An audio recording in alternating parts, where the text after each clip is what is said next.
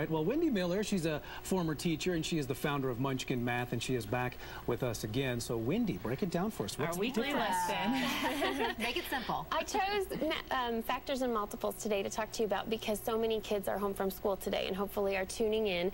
And parents sometimes on homework get those two words confused a whole lot. So I just wanted to give kind of the Cliff Note version today to help parents and kids as well. Multiples is short for count by. So you say multiples of 2, that's the technical term for just 2, 4, 6, 8, 10.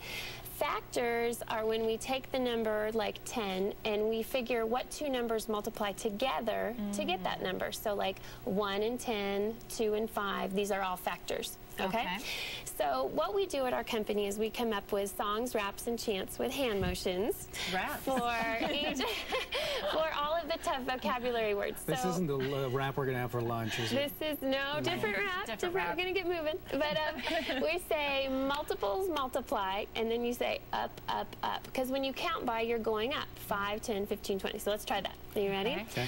Multiples multiply, up, up, up. So kids at home, try this with us. We go multiples multiply, up, up, up. And then we say factors, and you're going to say break it down. Ready? Factors, break it down. I think Ken should do that. Break it. He's got that short thing Squeezing orange juice, you know? Yeah, it's a very easy term for kids to miss on tests because we'll say, what are the multiples of 25? And then answer choice A would be like 1, 5, and 25 to confuse them with factors. Kids interchange those words a lot. So it's easy to do.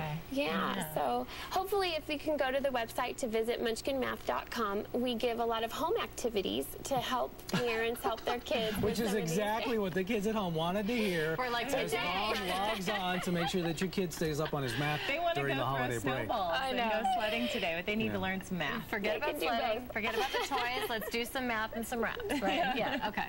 All right. Well, thank you so Wendy. much. Thanks, Wendy. Thanks for coming by. Well, it's always good information, and maybe you can just bring up the idea of math. And that dance was a lot easier than the other dance. The last dance she had us do, there was a lot of hand movements. The clock thing. My rhythm was way off. The congruent was the toughest. Thanks again, Wendy. All right, it is 9:28 this morning. Here's a look at